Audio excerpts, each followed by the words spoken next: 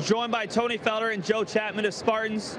Tony, 9 points, 7 assists, 8 steals. Which of those are you the most happy with? 8 steals, because defense with our team, it's like the main thing for us, so 8 steals is the best thing. I know Coach pulled you aside a couple times, and a couple of the other guards saying you had to work a little bit harder not to be intimidated. What was the difference when you guys were able to make that big run at the end of the first half and put them away? It was a good run. We ran up the score. It was like 28-9, I'm pretty sure, and we just went on from there and just didn't stop. A couple of the other coaches who coach BNBL were saying they couldn't believe how fast this team is. How much fun is it when it's not just you, but 4 or 5 of the other guys who can run and gun? You guys look a little bit like the Warriors out there with that long-distance shooting as well. Yeah, we've been together for about 3 years, so we're used to each other. We have a great chemistry, and we just flow. Congratulations, you looked really good today. Thank you. Bring in Coach.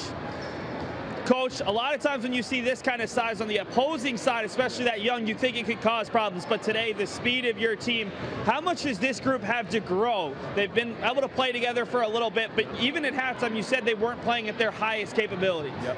Well, as I said before, this team, they've been together for a long time. We know how to combat size, you know what I mean? And we were missing one of our big guys to that play with us all summer.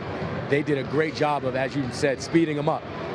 In terms of growth, everybody can get better. You know what I mean?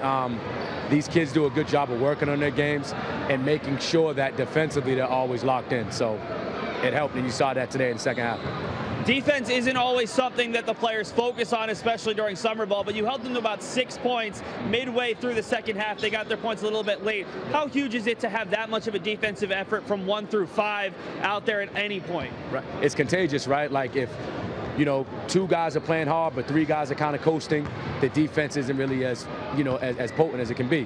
When everybody's on the same page and everybody's playing hard, it's contagious and it's fun to play that way. That's why you saw so many deflections.